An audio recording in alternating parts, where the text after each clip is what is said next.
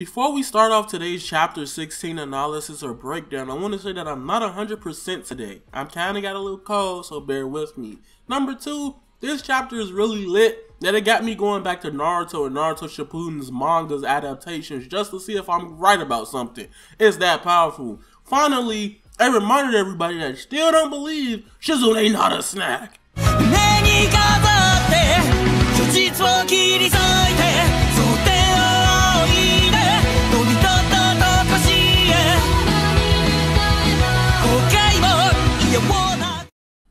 What's poppin', everybody? It's Avataryaya and I'm back with some more Boruto Naruto Next Generations videos, bruh. It's been a month almost since my last theory or somewhat, so I'm gonna hit y'all with some hard-covered facts. Right now, I'm gonna start out with the Kara. We got some more details about Kara, and we can see the characteristics of how they interact with each other in Chapter 16. Let me break down a few key differences that I see from the Akatsuki that we know in Naruto Shippuden and Naruto versus the Kara and Boruto Naruto Next Generations.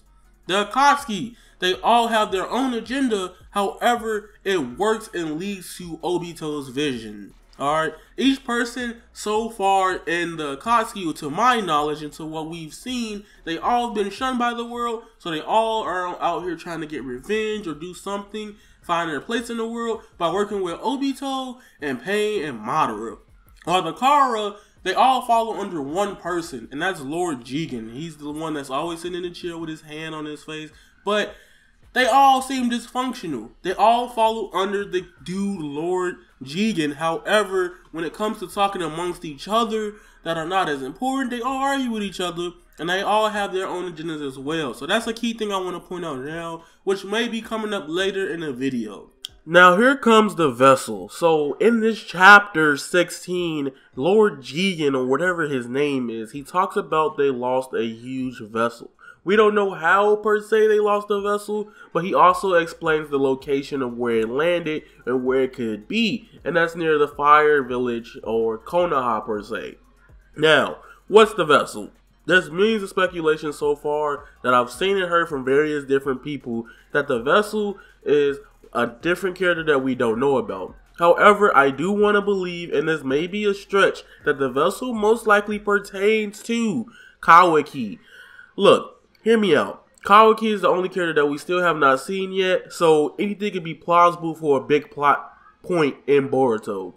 2, it would only make sense that it's Kawaki, because generally they need to start building up Kawaki's character now so that he can make a big impact later in the Boruto Naruto Next Generations manga and story overall.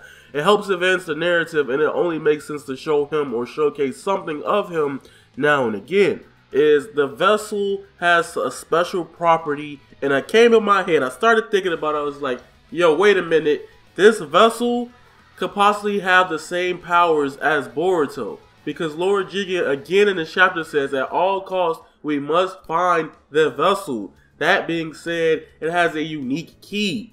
What is this unique key that he's talking about? Could it open up a portal? Could it open up another dimension? Usually in Naruto and the whole franchise, keys, seals, hand signs, specific things like that, curse mark, they all open up different properties and different type of ways to get about and opening up new elements for the series.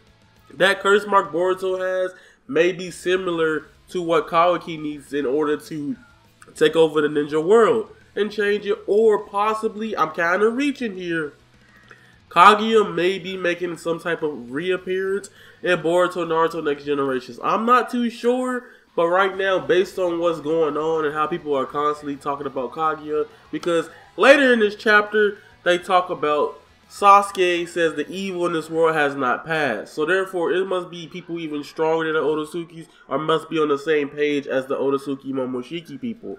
Now, another portion of this anime I want to talk about is generally the simple fact that Boruto versus Naruto was kind of lit. Now, what do I mean by it being lit? Now, this is the part of the manga where I had to go back and research some good old Naruto Shippuden stuff to make sure I was right. Because I was like, wait a minute, in this fight generally, Boruto versus Naruto, they're having a little shinobi bout, father and son, you know, this old school, the same old. Boruto's actually showing off how raw he is without using the scientific ninja tools. Now, fast forward a little bit, Boruto actually hits his dad with his own jutsu. Like, how you losing to your own technique, my boy? Like, you taking the L. Alright, then Naruto comes up, and this is the part that kind of blowed me, bruh. This man used freaking Earth style, made a giant mud wall just to block Boruto's jutsu. And coming back to Boruto, Boruto don't need to use no dang scientific ninja tool. This boy got water release.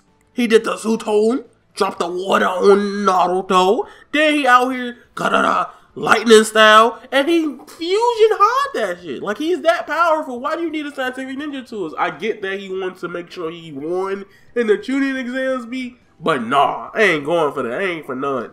Now, it's literally at this point, Naruto, the last airbender. Alright, fast forward a little bit. When I remember I was talking about the vessel that went missing, well, our hero, the GOAT, the young god, Konohamaru comes out and shows the world that he knows where the vessel is while he's on his mission with his partner. He finds this coffin, and yes, when I saw the coffin, I thought about this.